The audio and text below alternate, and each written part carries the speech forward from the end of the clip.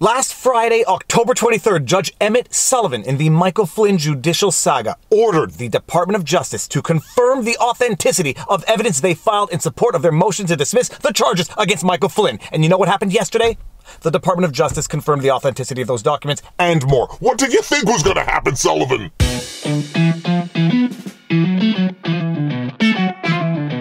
Viva Frei, Montreal litigator turned YouTuber, and it's time for another update in the Michael Flynn never-ending judicial saga. I did a vlog on Sunday about a Friday court order from Judge Emmett Sullivan ordering the Department of Justice to confirm the authenticity that the evidence filed in support of their motion to dismiss the charges against Michael Flynn were true and correct. I anxiously awaited over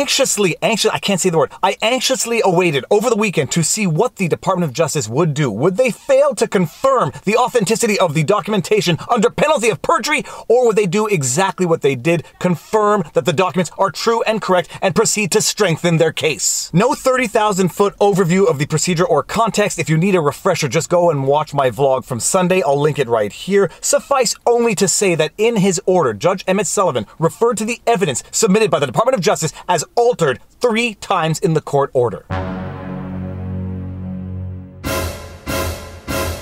And in what manner was that evidence altered? You should be asking yourself, and if you're asking yourself that question, good question. It was altered in that the photocopy of Peter Stroke and Andy McCabe's notes apparently were photocopied with a little sticky note indicating the rough time frame of the elements of that note.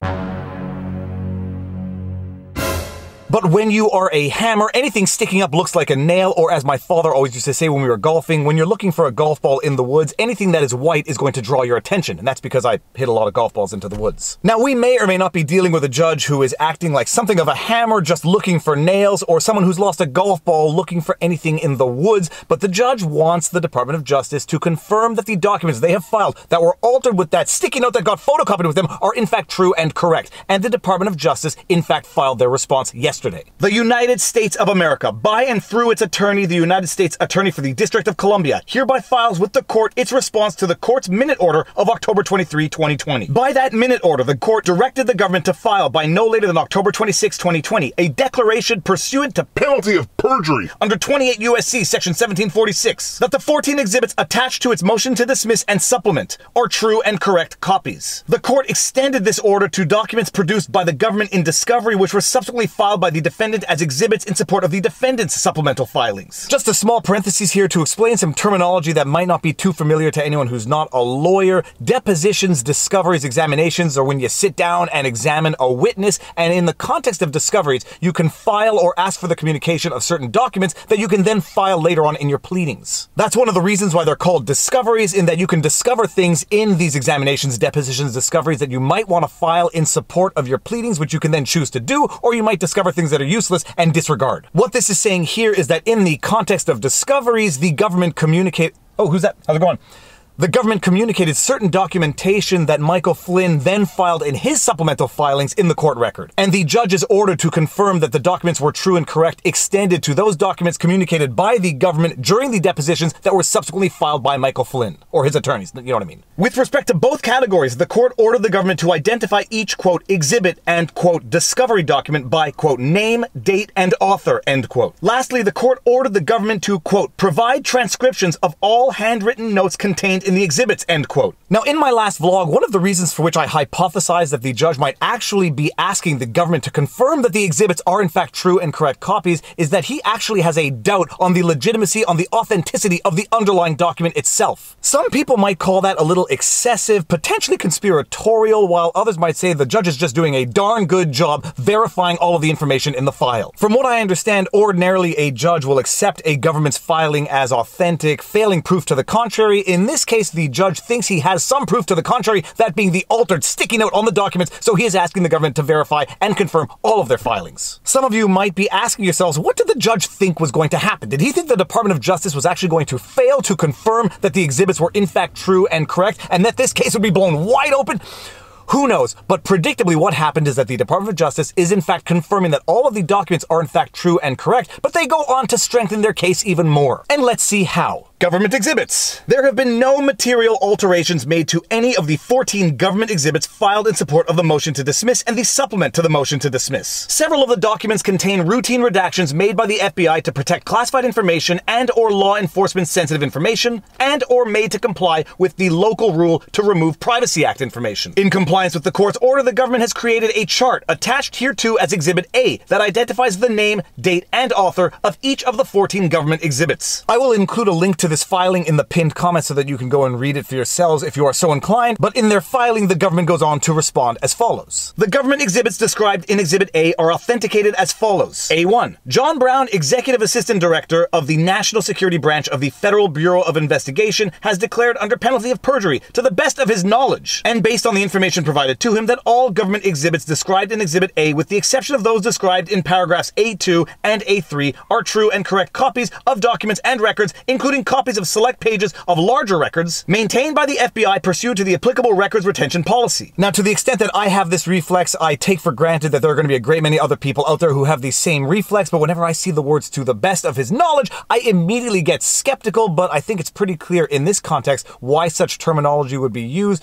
when, I don't know, people are out looking for people who might misremember things in order to charge them with perjury. The words "to the best of his knowledge" are sort of like perjury protectors in a world where people might go around looking for perjury, in that if the person misremembers something or fails to identify something that they forgot, they won't be held in perjury. A2. One of the government exhibits is a summary chart of electronic communications by attorneys at the DC U.S. Attorney's Office and the Eastern District of Missouri U.S. Attorney's Office to capture relevant electronic communications involving multiple FBI personnel while excluding irrelevant information and excess metadata. For this government exhibit, AUSA Sailor Fleming has declared under penalty of perjury, to the best of her knowledge, that this government exhibit truly and correctly reflects excerpts from documents and records maintained by the FBI pursuant to the applicable records retention policy and provided to the EDM DC USAO for review. A3. One of the government exhibits is a report of the interview of Special Agent William Barnett. Keith Cohn, a special agent with the Federal Bureau of Investigation, has declared under penalty of perjury, to the best of his knowledge, and based on the information provided to him, that this exhibit is a true and correct copy of the report of that interview. And it goes on with the discovery documents, and on,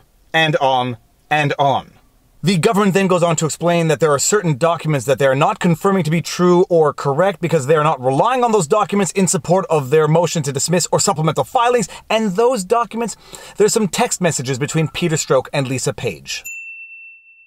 The government then goes on to address the request from the court for the transcription of certain handwritten notes, and thank goodness the judge asked for this because now they are much easier for the rest of the world to read. Transcripts of handwritten notes. The court has additionally ordered the government to provide transcriptions of all handwritten notes contained within the government exhibits and the discovery documents. The government has complied to the best of its abilities. See Exhibits F through N. Where possible, the government has provided copies of these notes and the resulting transcripts to the author or their attorneys for review. We will get into the transcripts of some of those handwritten notes in a bit, but just to get to the end, and if you want to know what a proper mea culpa looks like, this is what a proper mea culpa looks like. And in order to produce full mea culpa effect, I'm going to add some overlay of some mea culpa music. The government acknowledges its obligation to produce true and accurate copies of documents. The government has fully admitted its administrative error with respect to the failure to remove 3 reviewer sticky notes containing estimated date notations affixed to 3 pages of undated notes. 2 belonging to former Deputy Assistant Director Peter Strzok and 1 page belonging to former Deputy Director Andrew McCabe prior to their disclosure. These dates were derived from surrounding pages' dates in order to aid secondary reviewers. These 3 sticky notes were inadvertently not removed when the relevant documents were scanned by the FBI for production in discovery. The government reiterates, however, that the content of those exhibits was not altered in any way, as confirmed by attorneys for both former FBI employees. In conclusion, the government writes as follows. The government respectfully submits this response and declares under penalty of perjury that the government exhibits and discovery documents are true and correctly identified and have been faithfully transcribed. And because no court filing is fully complete until there's a judicial stinger inserted therein, the judicial stinger of this filing. Consistent with the en banc DC Circuit statement, quote, "We trust and expect the district court to proceed with appropriate dispatch," end quote. The government respectfully submits that the court should immediately grant the unopposed motion to dismiss the criminal information with prejudice. Respectfully submitted. Alright, before we go over some of the exhibits just to illustrate how exactly the government has taken the opportunity to make their case even stronger, I'm going to move the car because the lighting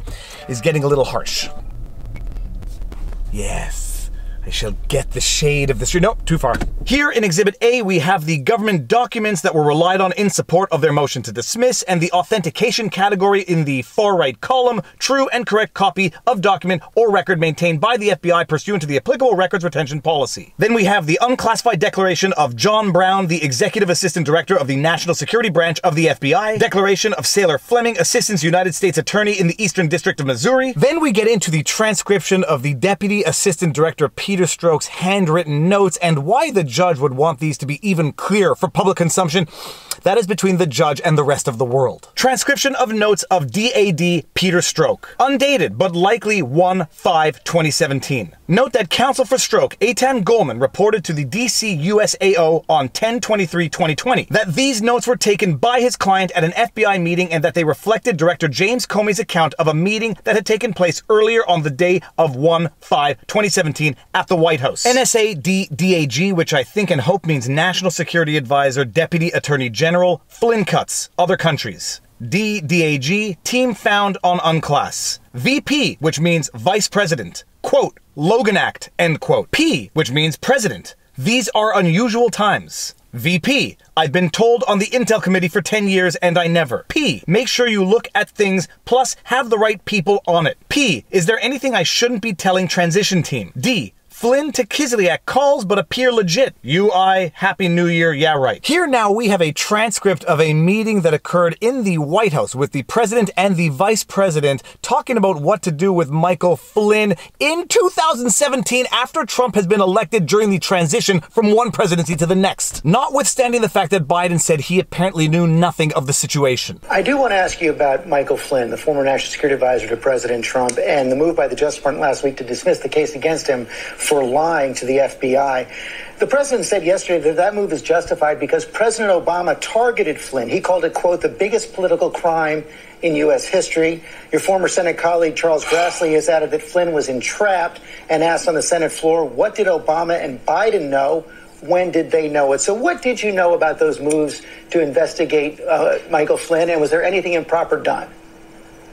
I know nothing about those moves to investigate Michael Flynn, number one. Number two, this is all about diversion. I do want to press that. You say you didn't know anything about it, but you were reported to be at a January 5th, 2017 meeting where you and the president were briefed on the FBI's plan to question Michael Flynn over those conversations he had with the Russian ambassador Kislyak.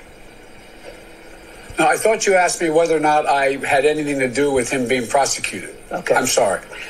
I was aware that they asked for an investigation, but that's all I know about it, and I don't think anything else. Look. And to break out a meme I haven't used in a while. But wait, there's more. We now have a transcription of the notes of the FBI OGC attorney, which I think and hope means the Office of General Counsel. 1/25/17, Razor DOG NSD at ODAG. It's a lot of letters. Tolls, did he talk to admin first? Logan Act, no reasonable prosecutor, uphill battle, other transition teams, first time to use it. And it goes on, and you can read for your own personal edification. From these freshly and cleanly transcribed notes, it would seem that the attorney at the FBI OGC was of the opinion that no reasonable prosecutor would bring charges under the Logan Act against Michael Flynn. It would be an uphill battle and the first time to use that act. Absolutely incredible information that might have not been brought to the attention of a great many people but for Judge Sullivan's orders, and thanks to his order, it is now a lot easier for everyone to read. And to use the same meme twice in one vlog? But wait, there's more. Notes of Assistant Director of Counterintelligence E.W. Pricestap, dated 1/24/2017. DD redacted. We have a case on Flynn plus Russians. Our goal is to resolve case. Our goal is to determine if Mike Flynn is going to tell the truth at his relationship with Russians. Can, quote, redacted, shouldn't, redacted. Afterwards. Interview. I agreed yesterday that we shouldn't show Flynn redacted if he didn't admit. I thought at it last night, plus I believe we should rethink this. What's our goal? Truth, admission, or to get him to lie so we can prosecute him or get him fired? We regularly show subjects evidence with the goal of getting them to admit their wrongdoing. I don't see how getting someone to admit their wrongdoing is going easy on him. If we get him to admit breaking the Logan Act, give facts to DOJ and have them decide. Or if he initially lies, then we present him redacted. plus he admits it, document for DOJ, plus let them decide how to address it. If we're seeing as playing games, White House will be furious. Protect our institutions by not playing games. Bear in mind that this is all the internal discussion about that last meeting they had with Michael Flynn, in which they did what they did, resulting in the situation we have been documenting for a while now. This is information that was withheld from Michael Flynn, and it's going to be up to you after having seen all of this to determine whether or not you think they were in fact playing games, whether they were after the truth, or whether they were just after getting Michael Flynn to lie so they could prosecute him or get him fired. But setting aside those matters of opinion, these are the facts. They are much easier to read, and they are back in the public limelight thanks to Judge Sullivan's court order. Alright, so that is the latest update, and with any luck there will be no further updates until Judge Emmett Sullivan adjudicates on the Department of Justice's motion to dismiss with dispatch as per the orders of the DC Court of Appeal. Will he grant the motion? Will he dismiss the motion? Will he order yet another inquiry into something for further delays pending the upcoming elections? Who knows? Stay tuned for the next episode of this never-ending vlog. And with that said, if you like my videos and like my content, please be sure to like, share, subscribe, hit the notification bell, drop a comment in the comment section below because it feeds the algorithm. Feed me all night long. If you want to support the channel, all of the support links are in the pinned comment. We've got PayPal, Patreon, Subscribestar, YouTube membership. We've got merch. But more important than any of that, take care of yourselves, check in on friends and family, make sure everyone around you is doing well, and now you know your vlog. Peace out. Booyah.